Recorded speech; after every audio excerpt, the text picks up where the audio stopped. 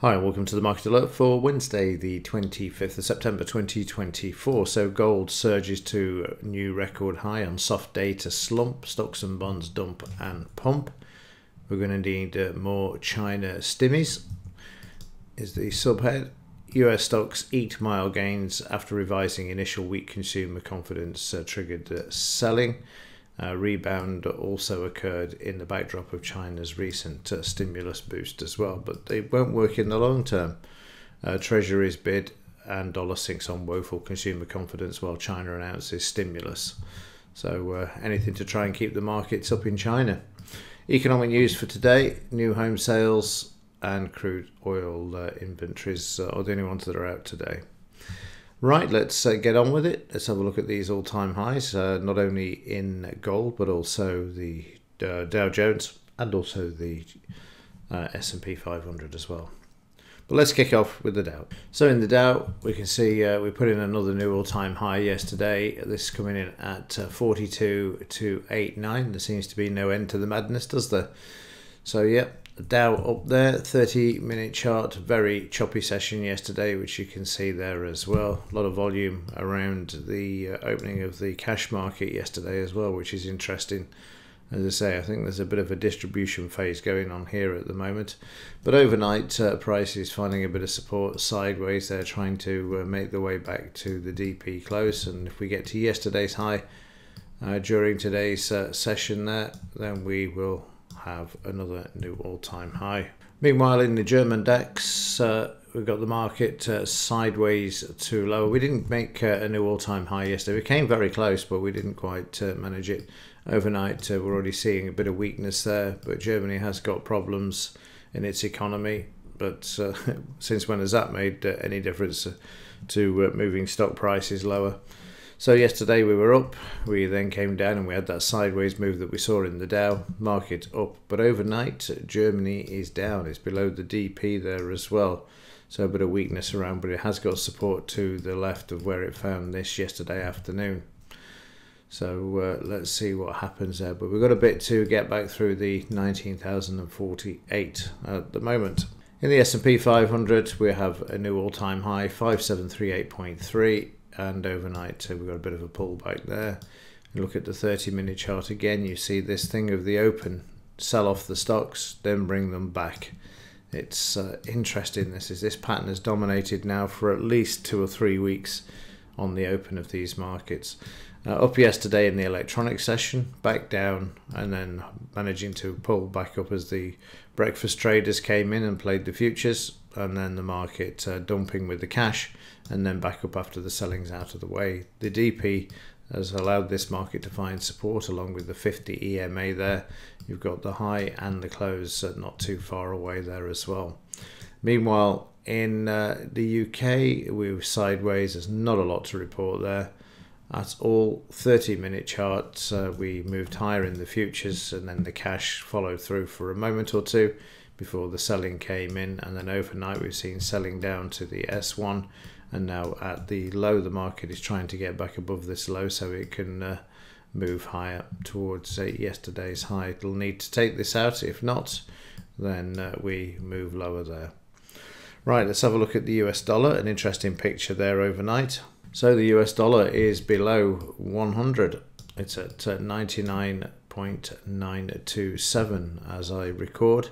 So this is going to be interesting to see if it can actually hold. I mean, it's been below this before, obviously, but given the situation and backdrop of what we've got at the moment, so let's have a look through here. Let's go with the monthly chart, and you can see, but it's been holding in the monthly chart, hasn't it? That's an interesting one. Let's just have a look at the low of this. This is 99.09. So 99 is really the kicker for this market. So even though we're below the 100, it's 99 that's going to be the is going to determine whether the market is, or the US dollar is going to continue lower there. So we've been all the way down to 90 if we take 99 out.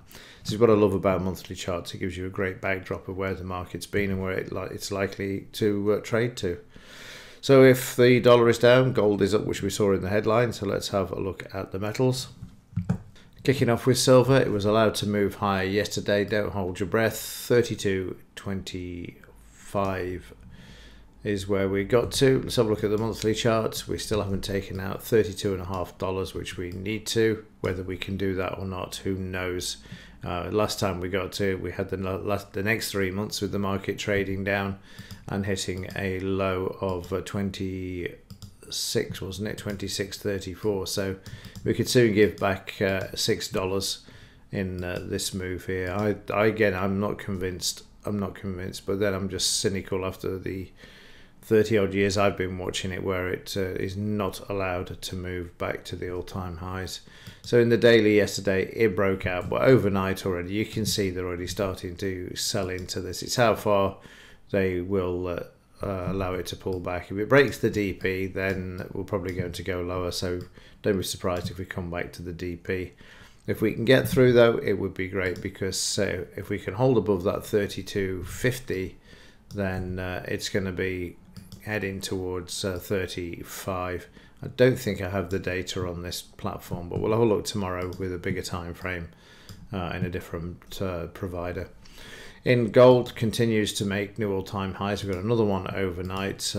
This obviously being helped by the escalation of war in the Middle East, 26.70.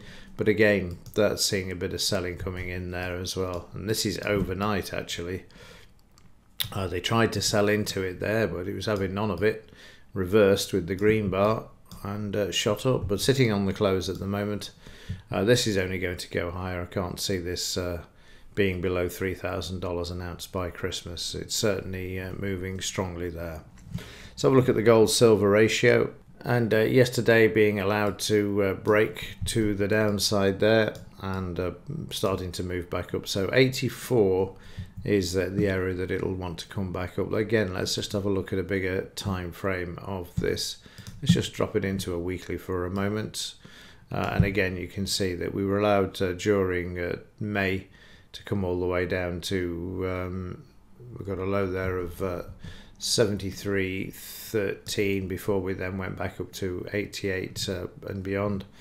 So we'll see.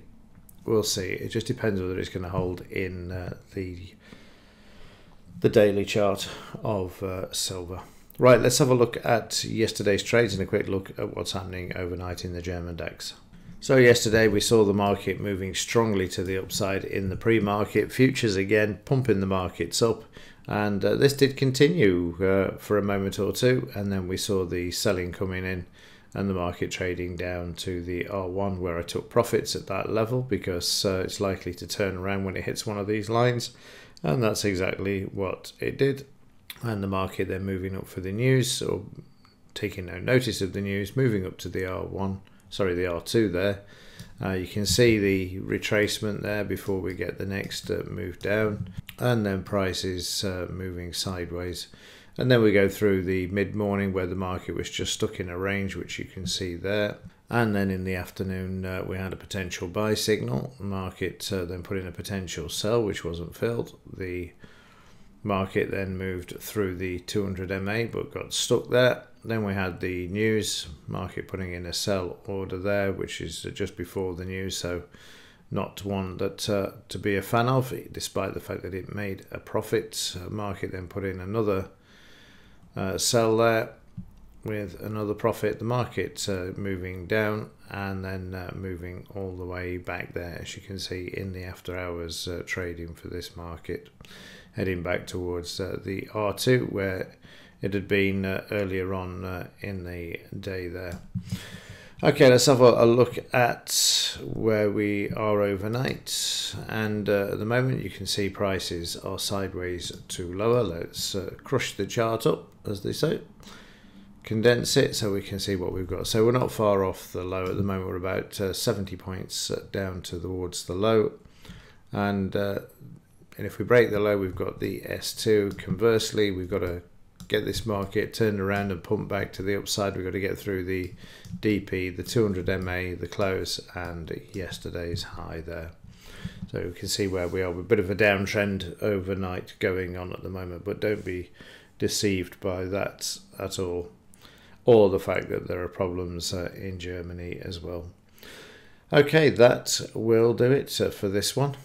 And not much economic news today, so again, that'll allow the markets to move to the upside. So have a great day, and as ever, thanks for watching. See you in the next one.